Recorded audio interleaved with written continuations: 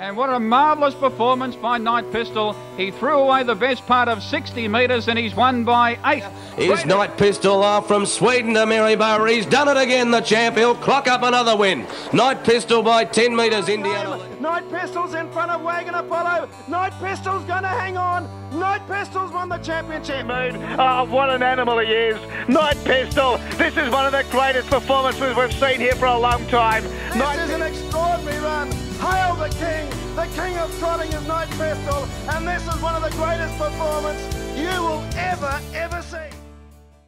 Yeah, Russell bred the horse, and yeah, originally he leased the horse to Dick Lee, who then leased the horse to Ted Whitten, the footballer, and he had a syndicate that wanted to race a horse, and but it never worked out, and the horse was sent back to Russell, and he then offered it to me to see if I wanted to have a go with him with Bruce Blenheim, and it all went from there.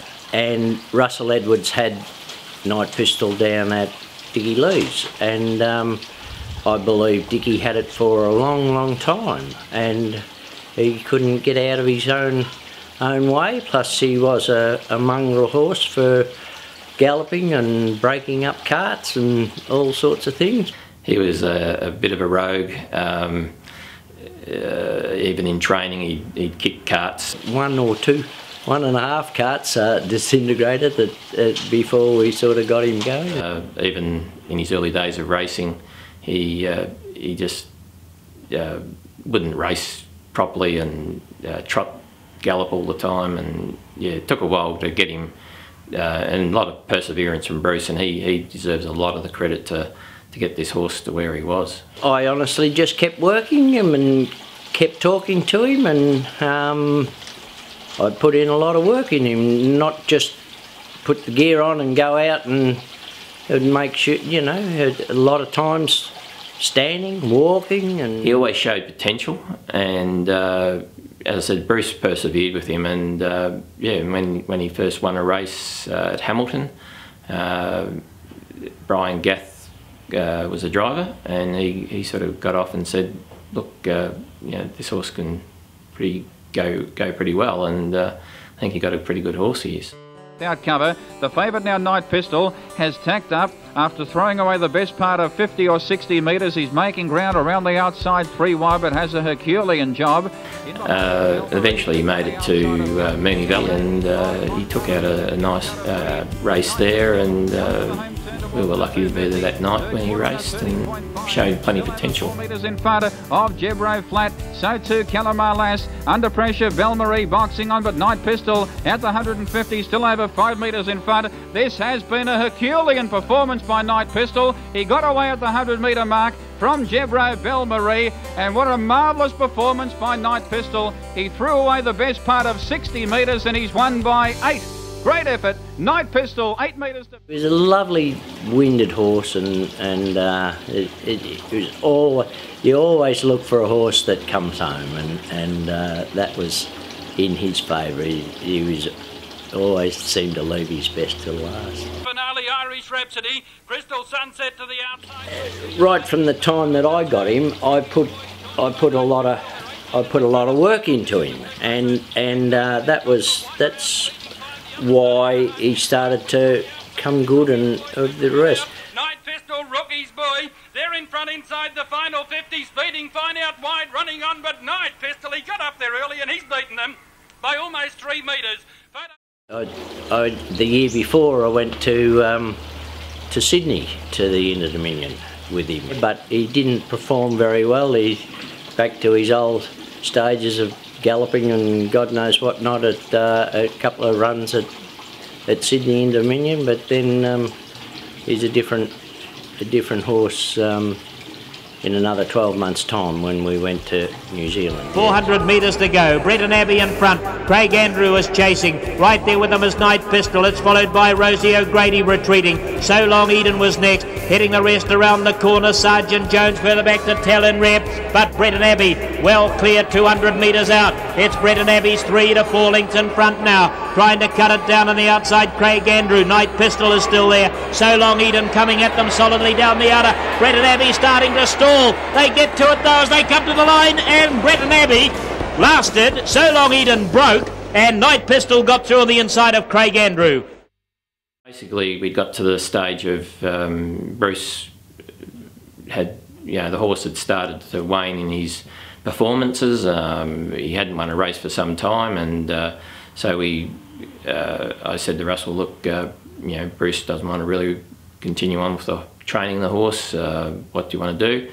It was Russell's idea to give him the Peter. I'd never trained a trotter before, though I always had paces, and he's a bit of an old rogue, he was. So yeah, so I said to him that I'd pick him up for him. He was going to send him to Glen Tippett, and I said I'd pick him up, and it didn't eventuate, and I started to work him, and I just went on with him from there. Basically, we knew he was a horse who had a lot of ability, but often did things wrong in his races, galloped, and was often out the back. So when he did it right, he was good. But he didn't do it right that often. So he certainly showed good ability for Bruce before we got him, but just the owners were just frustrated with him and wanted to try something else. We had nothing to lose and everything to gain, so the horse was given to Peter, and I think his first race was at Maryborough race, and wasn't spectacular, but it showed enough promise. And then he came out next race and won, and it just started to snowball from there. Apollo, Chiola Cola and Pride of Petite last, and they quickened up there when Night Pistol went to the lead, and once again there's a good 40 metres, at least 40 metres first from last, and the leader is Night Pistol, and the favourite Pride of Petite is last. So they when he won the Trotters Championship, he'd gone into that with pretty ordinary form, so he got off the front, and much to Pride of Petite and a lot of the good horses at the time were back off some big marks, and we were fortunate enough that he drew the front for the two heats, won those, went into the final. We still didn't think that he'd win the final. Once he led, he bowled along pretty good time and made it really tough for the back markers. Like, they were really good horses chasing him, but they had, I think, 30 metre handicaps at least, and in a big field, which made it really tough for them. But he did a really good job, and yeah, it was a really proud moment to see him win such a nice race. Interbank together, here's Pride of Petite and Wagon Apollo. Interbank, Night Pistol, Pride of Petite, Wagon Apollo are flying home. Night Pistol's in front of Wagon Apollo. Night Pistol's going to hang on. Night Pistol's won the championship. Night Pistol first. Well done, Kerryn Manning. Basically just the track at home, I think, really suited him. It's different to normal tracks. It's uphills and downhills through the trees, and it's quite heavy and really a big track compared to most tracks. So it's just a little bit unique and can click really good with horses. And he just improved on that. Well, I put him on the same program that I got my paces on, and I've had plenty of road paces and old horses. I've done a lot of young ones too, but put him on the program, and he turned around, and then we sort of started to get better and better and work better and better. And he used to gallop a lot, but he didn't gallop because he had a bad gait. He galloped because he was too competitive, and as soon as he found out he couldn't trot quick enough, he went into a gallop on that. And so Kerryn and I worked him, and we used to sit him in behind and never pulled him out, and he did all his work like that. And then we started pulling him out to pass the other horse that he's working with, and he gradually got better and better, and in the end we could just do whatever with him. And he worked as good as gold then.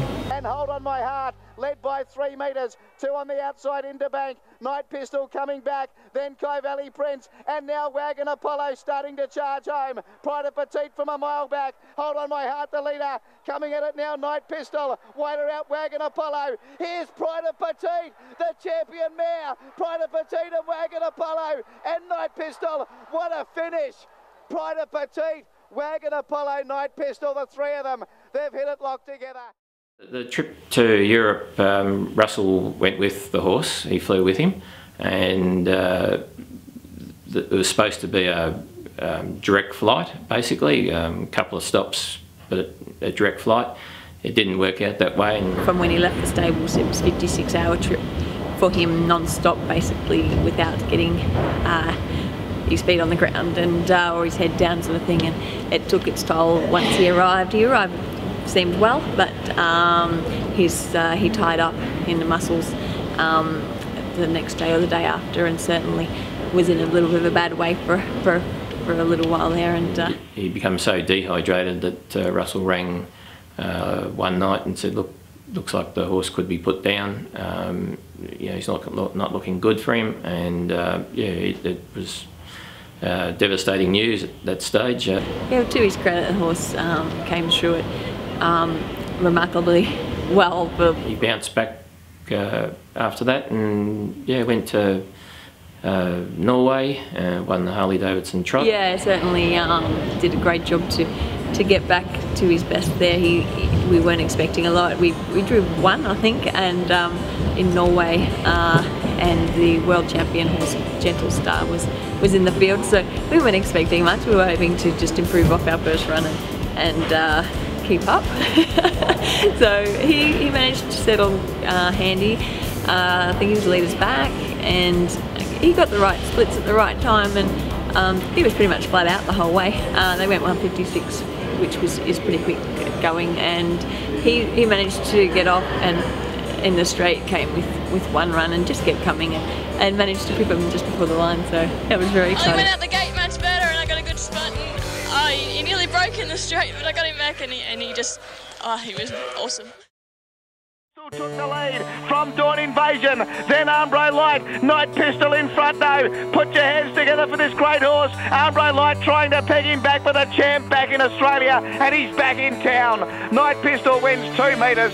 They're on the turn now, and Night Pistol, the champ, he headed up for home 5 metres. Flying Debris trying hard with Indiana Lee. Next in the race then was Genetrick, but the front runner here is Night Pistol from Sweden to Maryborough. He's done it again, the champ. He'll clock up another win. Night Pistol by 10 metres, Indiana Lee. Third, Genetrick from All of Wattray. Turning for home, Night Pistol put his head in front of Spuds McKenzie, but Van Tune's after Night Pistol. Van Tune the outside of Night Pistol at the 100. Van Tune got his nose in front. Night Pistol coming again. Van Tune and Night Pistol flying on the outside. Kid me not. Night Pistol's got his nose in front. Oh, what a great run.